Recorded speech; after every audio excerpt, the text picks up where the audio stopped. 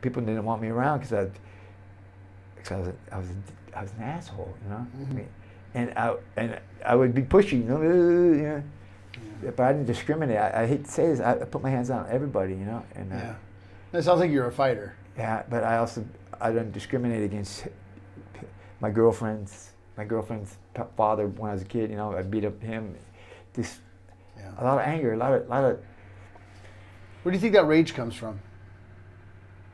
Scared, being fear, you know, not knowing. Cause I feel people try to not corner me, but I think people have an unfair advantage over me, whether it's through the, you know, being brought up through the bloodline, you know, because I don't know where my parents was. I a product of rape, or was I a product of incest, or, you know, and maybe someone said this to me one time. A psychologist over there at Brewster, which I don't see him anymore, and I said that if I was a dog, they would have put me to sleep long ago. And I said, whoa.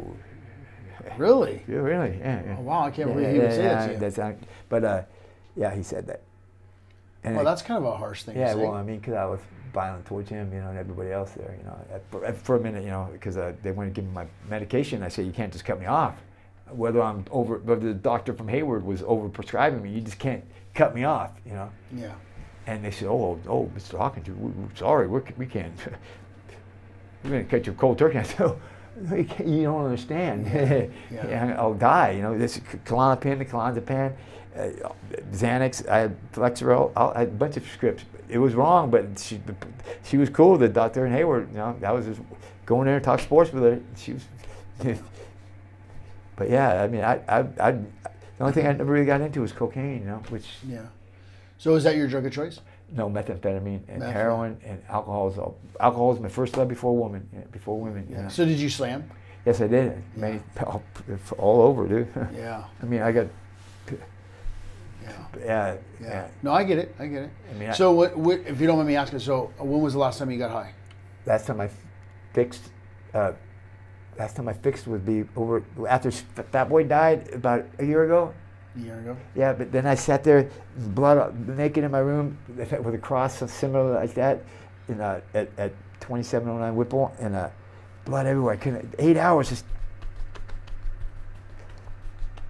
blood everywhere, and it wasn't happening. And I got on my hands and knees, and literally got on my hands and knees, and I was crying. I said, please, put somebody in my life. Please. You know, this.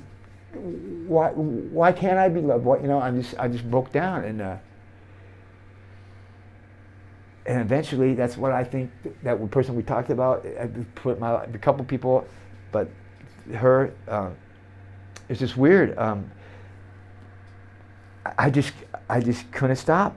I mean, if I get paid on the first, I'd be broke on the third, and I'm beg, borrow, and steal till the next month, you know. And it was just not right. Mr. Ed, he tried to give me, Ed Wienholz, who was a pillar in his community. He tried to give me, tools, and literally, go here, go there, give me education, try to school me, try to show me how to do things, and I just didn't want to do it, you know. Yeah. Then he fell deep into his alcoholism, and then, I've always been a taker, if you give me an inch, I'll take a mile, and there's a lot of good people in this community that people don't realize, like Ed Wienholz that you're talking about, and other people that I know. Yes. Larry Purcell. Yes, who I judged irrationally. Yeah, but they're good people. Yes, actually, these are good people. Very these good are man. people that are pillars in the community, yes. And they do a lot of things behind the scenes that people don't know what yes. they're doing, but they're helping the homeless. They're helping a lot of people.